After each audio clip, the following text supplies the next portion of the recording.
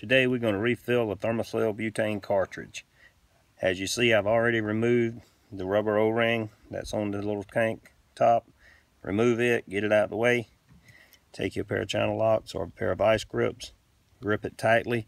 Do not squeeze it too bad, but wiggle it and pull it out.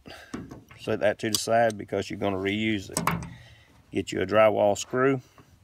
Look inside the canister. You'll see a little check valve.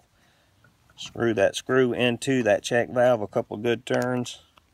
Tighten it up with a screwdriver so you can pull it. Give it a quick pull. Oh, didn't quite get it. Tighten it up a little bit tighter. You don't want to tighten it too tight.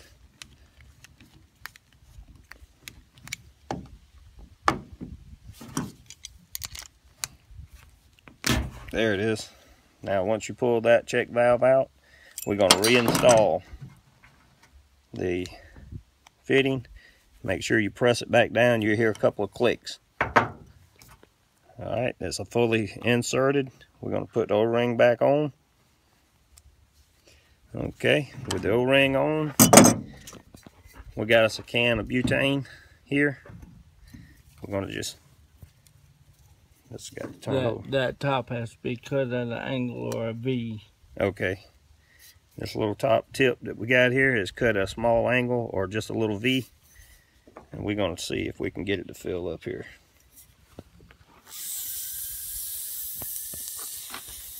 We do have a little leak going on, but if you can see, it is filling.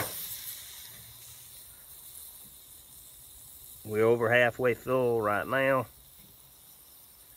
Still going. 3/4 of the way. All right.